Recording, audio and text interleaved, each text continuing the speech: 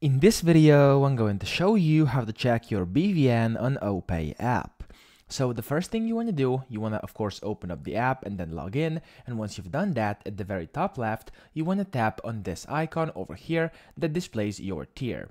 Now from here, you will see your OPay account number, and just below that, it will say account tier and then your tier. Now what you want to do is click on this, and then over here on the top, you will see your bank, which is OPay Digital Services Limited, OPay, and then you'll see your name, your NIN, and then mobile numbers, as well as the BVN. However, in some cases, this BVN could be not fully shown and partially hidden, like in my case over here. So you want to tap on that, and if it doesn't display once you click on it, what you can try doing is actually unhiding balances and everything over here on your main menu. So before you go inside these settings, you want to click over here on this icon, which will essentially show all the balances. But if you still cannot see your BVN, what you should do is go to your phone app inside your mobile phone and then call this number over here.